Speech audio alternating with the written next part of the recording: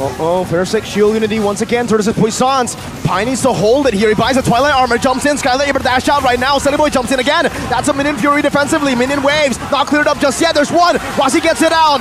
Now it's one cannon minion. Rossi, can he do it? He does it! They've saved the game for a bit. Nino's back up right now. RRQ have used all their defenses. Now the base, targeted down. Udil respawning back in, splashing Skylar. Banana binding the mortality. RRQ holding on. RWM placed down onto Clay. That might be a bit too premature. Now there's another wave coming down, and Nino will have to clear it out. No way. And the conceal. No way. One more dash forward. Nino gunning them down with a nature.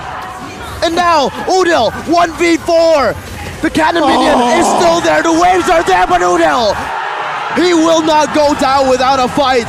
A fight that ultimately goes to RRQ. The kingdom has its revenge and stopped the treason from the masked guys.